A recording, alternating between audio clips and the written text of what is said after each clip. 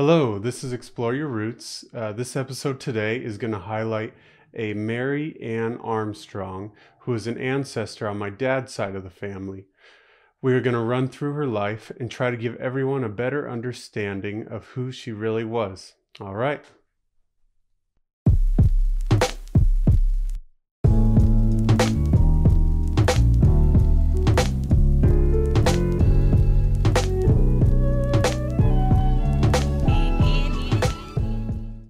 This week's research consisted of going through records on genealogy websites and looking at other historical documents. I had to sift through quite a bit of records as I discovered that a good handful of them were mumbled up on these websites and some records were attached to the wrong people. Nevertheless, I was able to find some very interesting and fun stories. There is also a book titled Pioneer Women of Faith and Fortitude that has a short bio of Mary Anne that was very helpful. So I am related to Mary Anne Armstrong through my dad's side of the family. So my connection to her starts with me, then goes to my dad, then his dad, my grandpa Wilford, then his mom, Barbara Allen, then her mom, Barbara, then her mom, Mary, and then her mother, Elizabeth, then through her father, Asahel. Then we finally get to his mom, who is Mary Anne Armstrong. So Mary Anne Armstrong is my sixth great-grandmother. Mary Anne Armstrong was the second youngest child of 11 children born to Asahel Armstrong and Elizabeth Nelson. She was born in the town of Clinton in New York, and the year in which she was born is a bit disputed, some saying she was born in 1775 and others saying in 1784. However, all records indicate that she was born on September 22nd, and more of them lean towards the 1784 date. The Armstrong family had deep roots in New York, and they had lived in the area since their Pilgrim ancestors arrived in the 1600s. Not too much is known about her childhood, but we do know that her father and family were well off and that he owned a lot of land along the Hudson River in Dutchess County, as well as other properties around New York, including a property in Hyde Park that was bought and owned by the family of the future president, Franklin D. Roosevelt. We also know that she grew up in a big family, being one of the youngest, and likely had a close relationship with her siblings and family. We also know that she had several cousins, uncles, and other family members that fought and died during the Revolutionary War. Mary Anne was born during the heat of the Revolutionary, and so we can therefore assume that she grew up in a kind of atmosphere and environment of revolution and freedom. When Mary Anne came into adulthood, she met a Richard Thorne, also from New York, and they were eventually married on September 1st, 1806, in Clinton, New York. After their marriage, some records show that they moved to Pennsylvania, and others showing them moving to Cayuga, New York. In both scenarios, they moved away from the area where both their families had deep roots, and it is unknown exactly why it is, but maybe we can assume that it was due to prospects of greater opportunity.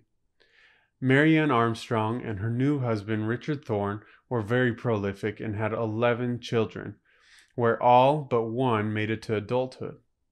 Philip, the first of their children, was born in 1807, followed by Asahel in 1808, whom I come through. Elizabeth was next born in 1810, and Joseph was after her in 1811.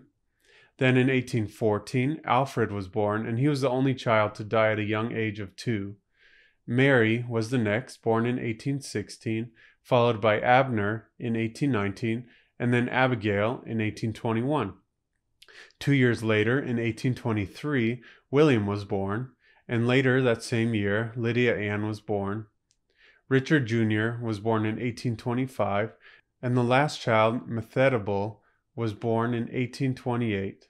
So all 11 children were born over a 21-year time span. Sometime in the mid to late 1830s, Mary Anne and her husband met some missionaries and began their religious journey. Unfortunately, Mary Anne and her husband Richard had disagreements, and neither one could shake or convince the other as to their own beliefs. This led to them separating, and around 1839, Mary Anne and her 10 living children moved to Nauvoo, Illinois to be closer to their religious community, and her ex-husband Richard moved, remarried, and left for California. The family enjoyed their time in Nauvoo, but as their community grew, persecution because of their faith also grew strong, especially in Nauvoo. So, not long after settling, they had to pick up and leave Nauvoo and move to Mount Pisgah, Iowa, and then on to Winter Quarters, Iowa. In Iowa, the rest of their community were already leaving to immigrate to Salt Lake City, Utah, and so the Armstrong family decided to do so as well. Mary Ann's son Joseph was a skilled blacksmith, so he helped make several large carts for the entire family so they could travel out to Utah. On June 9, 1853, the family joined a group of 282 people, 70 wagons, 27 horses, 480 cattle, 154 sheep, and 2 mules, charged by Daniel C. Miller and John W. Cooley. Somewhere along the way, the captains decided that the group was too large to make good progress, so they divided it into 2 separate groups that continued to travel west, being usually only days or hours away from each other. The 2 companies eventually arrived in Salt Lake City on June 9, 1853, having a pretty calm and hassle-free journey west. After reaching Salt Lake City, Mary Anne Armstrong settled near her children in Salt Lake and spent most of her time working as a nurse and midwife, going house to house, helping with newborn babies. Only 3 years after reaching the Salt Lake Valley, on March 7, 1856, Mary Anne Armstrong passed away. Her exact burial location is unknown, but she has a headstone memorial together with her ex-husband Richard. It is said that she never remarried because she never forgot her old husband Richard, even though they disagreed about religion and he had moved on and remarried.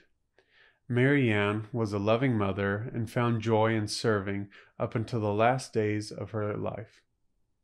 I think and see Mary Anne as a strong example of dedication, sacrifice, and resilience.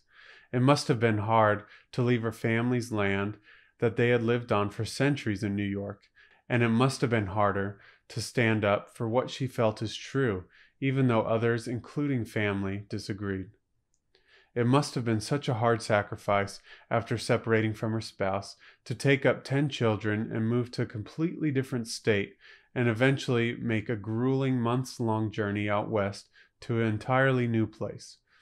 What an example of service she is, to work hard as a nurse helping the helpless until her last living day. I hope that we can learn from Mary Anne's experience and grow a little more. I hope you all enjoyed this episode, and I again encourage you all to learn more about your own ancestors and share the cool and interesting stories you learn. And don't forget to share and like this video, subscribe to our channel here on YouTube and on Apple Podcasts to learn more about history and other cool stories.